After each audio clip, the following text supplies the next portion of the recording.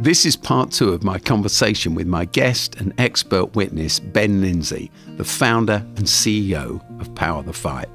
We talked together about Principle 1, an ounce of practice is worth a ton of theory. I love that conversation because for me, Ben embodies exactly that principle.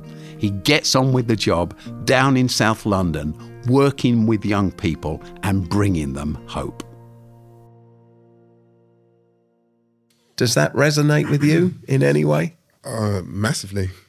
So much which you've said, which is the philosophy for why I'm here and the passion and desire I have to serve young people and families, not just in South East London, but beyond. There's so much I've experienced in the last 20 plus years, which what you've just spoken about, particularly where money is wasted, particularly where people, MPs, decision makers, local government, central government come up with short-term ideas. And we're governed by the election cycle, right? So what is in vogue for 4 years, 5 years? Quick fix. Quick fix that comes in and then it changes depending on whatever the flavour of the week or the month is, right? Buzzwords. At the moment, everything's very trauma-informed, right? That's the buzzword. So I've lived it and I've been through it. And yeah, there's so much. I mean, similar story, the 2 young people who I mentioned at the start. So Myron was murdered in 2016.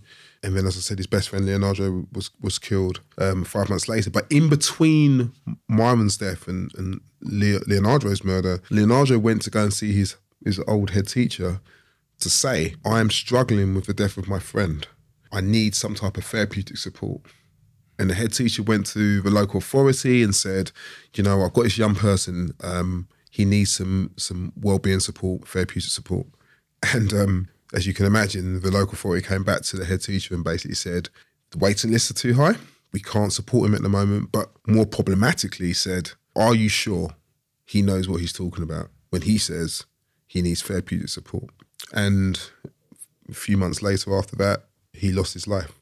Similar to your point you said about those 2 young people, I know if there was the therapeutic support available, if it was what I would call culturally sensitive support, because our own research says that so many of the young people and families that we engage with will not go to see therapists who do not share the same culture and experiences as they do, I'm guaranteed, I think we would have had a stronger chance of him staying alive. So I totally resonate with what you've said. I think your point around almost doing the work, doing the testing at a micro level is definitely a value which I have at Power the Fight. We work was working in boroughs of Lewisham and Southwark, and it's really interesting when you have success. We've worked in numerous schools in those boroughs. We've seen young people's well-being increase. We've seen school exclusions drop. And then what happens, and you'll be well aware of this through your work with Oasis, is that the bigger funders start saying, right, we now want to expand across London and across the UK. And while I think actually scaling is really important when it's done well, what I'm not a fan of is scaling when things haven't been tested properly. And therefore, for me, we want to do micro well and then get to the macro. But what happens, you become flavour of the month, is very much like, no, we want you in 500 schools. And I think there is it's a quality control. There's very much about quality control. And I think, you know, your point about how do we empower communities to have a voice is something which is the reason why I launched a charity. So many times we were not hearing from the young people impacted by the violence, the families who've been impacted by the violence, the parents and carers. And I wanted to create a charity and a space where those voices could go up to the very highest level. So I sit on Sadiq Khan's Violence Reduction Unit Partnership Reference Group. The voices of the community I carry into those spaces, whether it's youth violence commissions, cross-party commissions. I've taken families and young people and parents who have lost loved ones to Parliament. And I think the complexity of something like violence impacting young people and families is just not understood at a level. It's just not understood at all. But I know there'd been murders which have happened recently in various boroughs in London, which if you mapped, you could map right back to 2005. Unfortunately, no local government organisation, central government organisation has the resources to do the proper mapping exercises that we really need. Yes, we've lost 1.4 billion of youth services since 2010, 2011. But like you said, even if you had the money, how it is distributed to the community is really important. And I've been that frustrated youth worker where, like you said, we need more youth workers, or we need a youth centre, or we need more therapeutic support. And ultimately the money hasn't been distributed in what I would say the right way.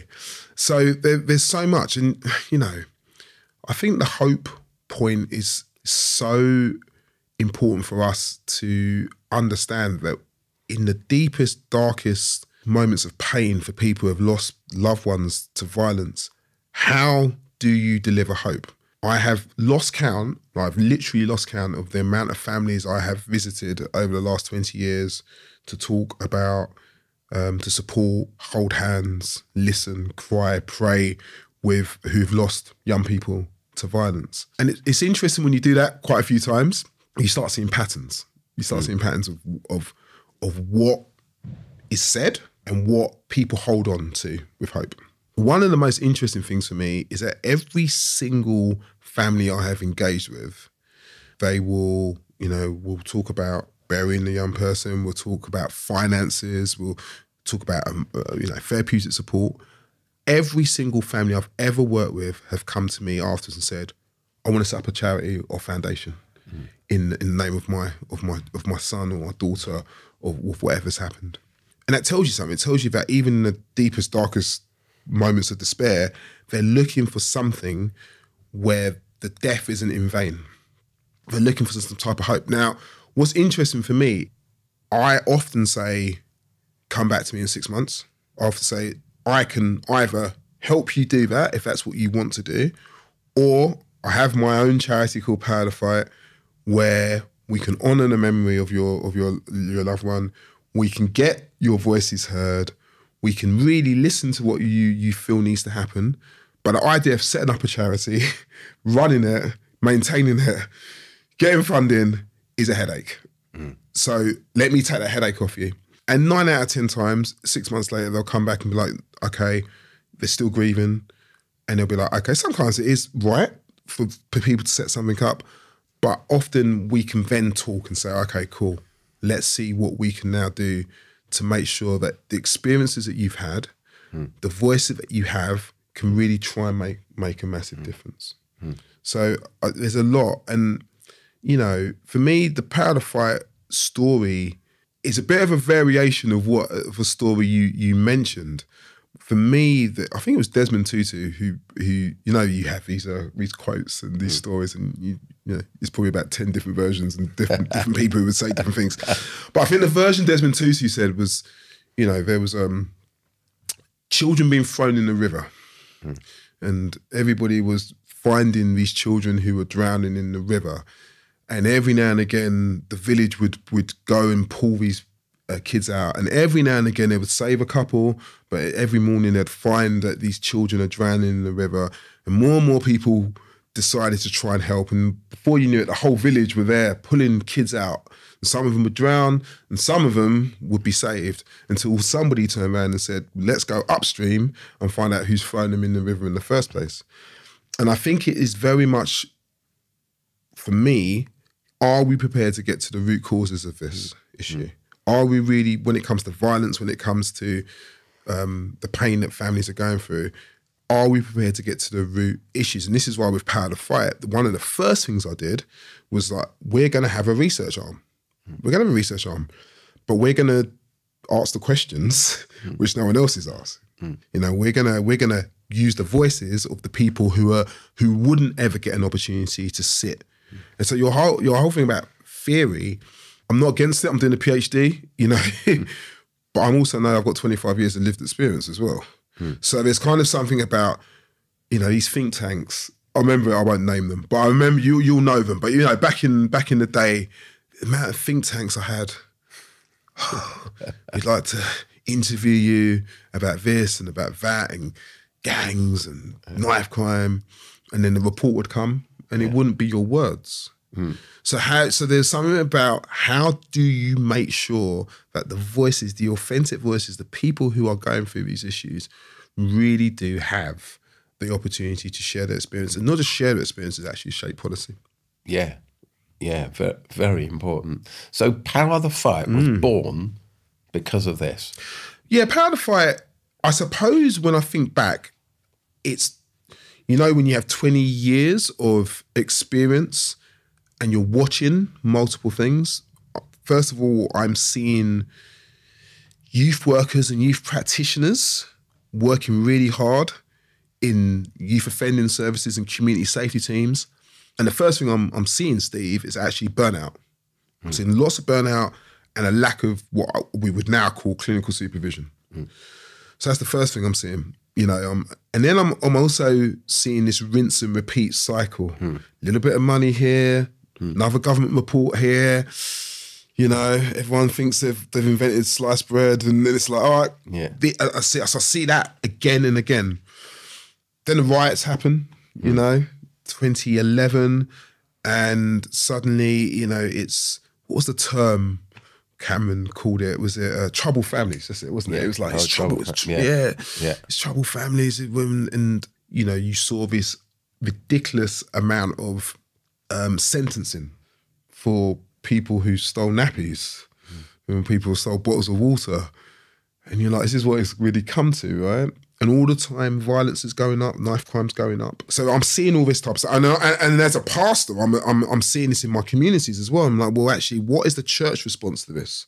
I always say about when it comes to church, we have three things which our government don't have. So first of all, we have unlimited buildings. Buildings everywhere. More buildings than pubs and coffee shops, right? And then we have biggest volunteer resource as well. So we've got people, we've got men and women who are prepared to give their time and energy. And then, you know, you're a theologian. So depending on your theology, we have unlimited resources. Depending on, you know, on what you believe. Finances, most churches I know have lots of money. So that combination, as a pastor growing up in working in South East London, was like, we can do more. But I think part of the problem with the church, and I say specifically the church, this might be a case of all faith groups, but definitely with my experience of the church, is that we often want to own the situation as opposed to collaborate. And I see the church as being part of the solution, not necessarily the solution when it comes to these types of issues. So for me, it was always about how do we collaborate? How do we work with the best of the communities around us to try and have this more holistic approach? So Power the Fight was, you know, a value was collaboration. It was how do we make sure that what we do really empowers the communities? Do we have young people's voices in this? Do we have people who have lost loved ones' voices in this? Is it culturally sensitive? This was a bugbear for me. I was always like, the people I'm seeing talking on this stuff do not look like the people who I am working with, do not sound like the people who I'm working with, do not have the experiences of the people that I am engaging with, yet you're somehow the expert. You have no cultural legacy, intelligence, awareness, competency, sensitivity, humility to be engaging with this issue. Yet you are the people and your salaries are big, but you're the people are listening to. So I wanted to change that narrative. I was always like, well, how do we change that narrative? So Power the Fight was born out of pain and real suffering. And like I said, the young man who was murdered is somebody I knew the family very well. But it also represents hope. I called it Power the Fight because I believe the term fight is often seen as a negative, but the reality is that communities on a daily basis are fighting for survival. They're fighting for their children. We're fighting for our communities. We're fighting to be heard. We're fighting for justice. That's not a negative. That is a positive. How you power that fight, though, will determine whether you'll be victorious in that. So for me, you mentioned something earlier on about equipping. Yeah, I want to make sure that teachers and police officers and the community are equipped to deal with this issue. This is a very different issue. You spoke about David Beckham. I remember David Beckham as well. But I also know what it was like growing up in South East London in 1993, where Stephen Lawrence was murdered a mile away from my school. And I know what it's like talking to young people in 2023, and they can't relate to that. So when I say to young people, yeah, I didn't really have much of an issue with people who look like me. I had an issue with National Front and the BNP. And they would say, sir, are you honestly telling me that you were running away from white people?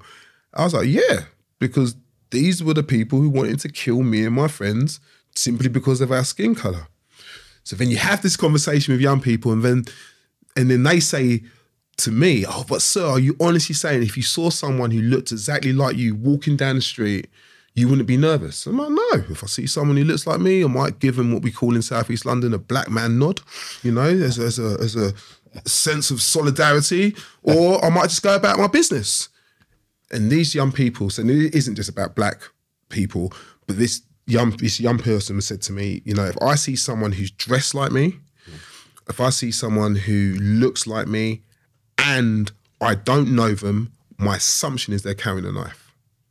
So when this young person said this to me, the research in me just couldn't help but come out. So there was a class of 30, and this is black and white and boys and girls, short and small. And I said to them, right, we've just heard this young man's comment.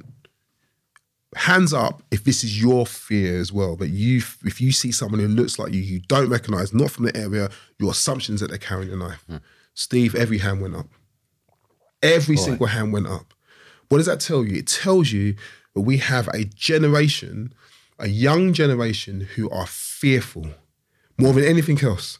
They're fearful. The anxiety, the fear, we can talk about social media, we can talk about the things which they are seeing on a regular basis on Snapchat and multiple other social media platforms where violence is the norm. I remember young people who were murdered, and this is a story I talk about in my own book, if I'm allowed to plug books. In my own book. You can plug a book. What's it called? It's called We Need to Talk About Race, Understanding the Black Experience in White Majority Churches. A very long-winded title, but it was an important one. And I talk about in that book a story when I was at a youth festival.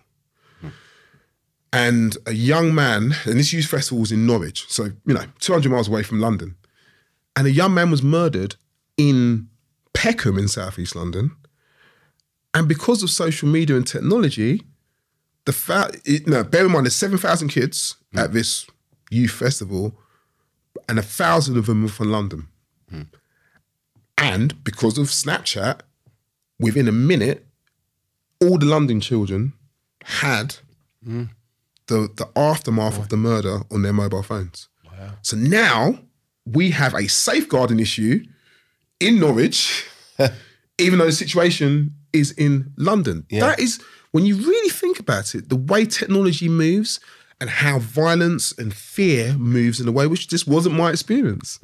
So we have to, talking about what is needed, we have to appreciate that we are dealing with a different beast to what we were dealing with 5 years ago, 10 years ago, 15 years ago, 20 years ago. Technology has made it very difficult to contain fear. And these are and this is not me just saying this is young people saying this. This is, they can't believe there was a moment where mobile phones didn't exist. Yeah. They can't believe it. They can't believe there was a moment where music was physical. Yeah. What do you mean what's a tape cassette? What's vinyl? I'm like, yeah, this is how we used to play music, CDs. No, it's really, really complicated. And I say all that because going back to your point about being equipped, are the teachers, I'll put the question to you, are the teachers in Oasis, do they feel equipped to be dealing with the issues and the fears and the concerns and the joys? Yeah. Because I don't just want to talk about the depressing stuff of the young people in your schools. Well, I think this plays back into this principle. So it happens that Oasis, along with 3 other multi-academy providers, we've been asked by government just now to set up something called the National Institute of Teaching. So Oasis is in the process of building 2 teachers training colleges, and there are others being built by our partners around the country. There'll be 5 altogether. And to look at teacher training, because, as you know, Ben, there's so many teachers don't last very long in the profession. If you just, you could talk about all sorts of other professions that are youth centric, that people struggle in. But classically, well, here's a story that I know, and I know this story well. Know it many times. A young person grows up in leafy suburbia or out in a provincial town, and they go to a really good school, often an independent school, a grammar school. They get a great education, which they're equipped for, great A-level passes. Then they go on to college, often Oxbridge, etc., and they care so much. They are passionate. They're young. They're driven by an ideology that talks about equality and opportunity for everyone. And so they go and they sign up for a teacher training year at the end of their degree, and they head off to serve in the toughest school in the toughest council estate, and in 2 terms they are ground into the dirt because no one's equipped them to learn. My story is a variation of that. My story is, as a church pastor for 10 years in South East London, I would often get students come and teach first in places like this, and they'd land in South East London. And they would have had that experience and that background, great schools, lived outside of London, and they'd come and I'd be like, hi, as a pastor, you welcome people and all that type of stuff.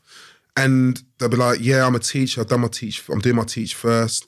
I've come from a place, I always pick on the valleys of Wales. I love Wales, it's fine. I haven't got an issue with Wales. I've got family in Wales, great. But they come from places like that, and they'd always go to the most deprived, some might call ghetto, not my language, but people would say this, school in the borough. Because they want their lives to make a difference. They want their lives to make a difference. It's a good heart. I'm not questioning the heart. What I'm questioning is then I say to myself in my mind, I'm going to give you 3 months. And then what happens in 3 months is that they don't connect well with the community. They don't connect well with the parents and carers. They don't connect well with the children. The very edgy estate that they were living in because it's cheap, which was cool, now is actually quite scary. And then in a year's time, they're now working at independent school in the borough. So that was my story. I saw this again and again and again. And this leads right to my PhD, which I'm now doing up in Durham.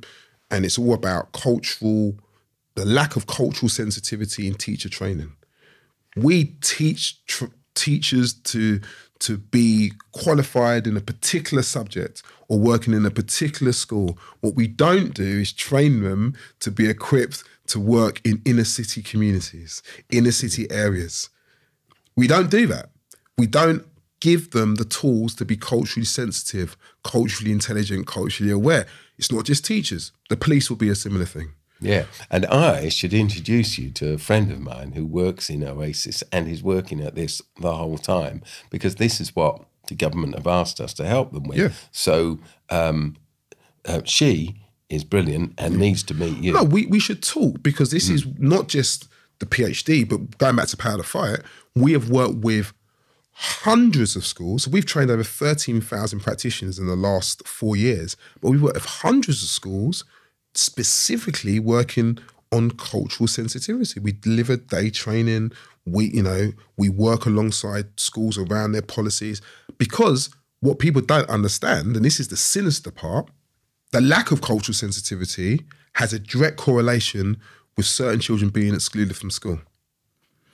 If the only time you have seen a working class white boy, or the only time that we've engaged with a working class black girl is through watching a particular TV show, well, guess what? And that particular TV show only shows drugs and crime and gangs.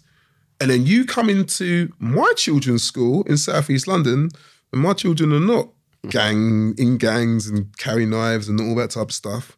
Your biases impact their flourishing. Absolutely. And that's why Power to Fight was also launched. Power to Fight was launched about the systemic issues. Are we prepared to get to the root causes of this stuff? Are we prepared to challenge teachers and the police and doctors and NHS and psychologists and therapists and every single person who's engaging with young people in an inner city context? So actually, you do present hope as opposed to fear when they eventually come into your practice, into your classroom, you know, this type of stuff. So for me, we are hope dealers, you know, you're a hope dealer. I'm such a fan of the work that you have done with Oasis, and it's been a bit of a blueprint for Power the Fight and everything that we're doing, because we are very much about getting to the root causes, and we're doing incredible work. But we need more. It can't just be Oasis. It can't just be Power the Fight.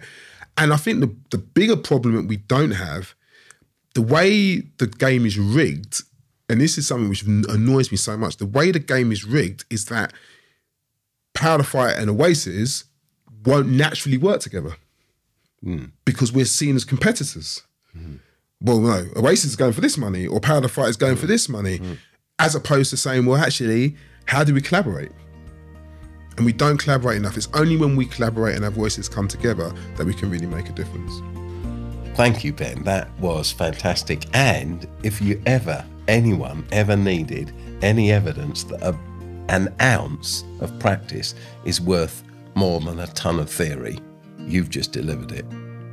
Bless you. Thank you for having me. It's a real pleasure to be here. And like I said, I'm a massive fan of what you're doing, and I will make sure that everybody reads your book. So yeah, thank you for having me. It's been great.